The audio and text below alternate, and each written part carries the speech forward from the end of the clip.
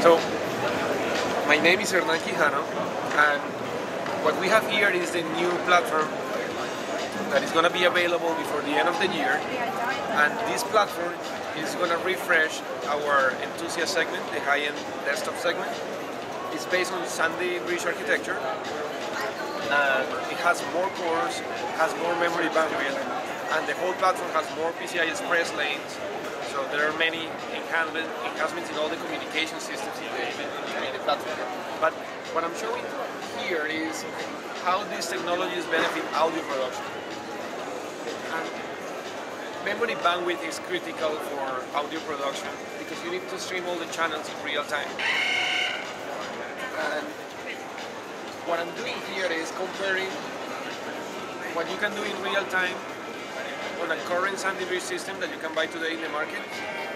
Here we have professional quality audio tracks being played in real time, and this is saturating the memory bandwidth of a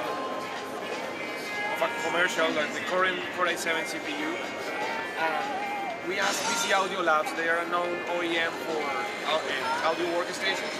We asked them to create, to use this platform to play with it. And we say, hey, if this is the maximum you can do on your current Core i7 2600K, what can you do with the new system that has 6 cores and more memory bandwidth? So what can you do? And they say, well, from what you just heard, this is what they were able to do in real time.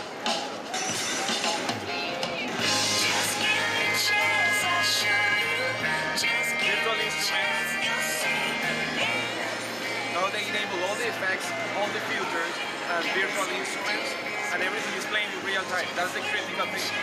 So you need a well-balanced platform where you have CPU performance to process all the effects, and also enough communication speed to be able to stream everything in real time.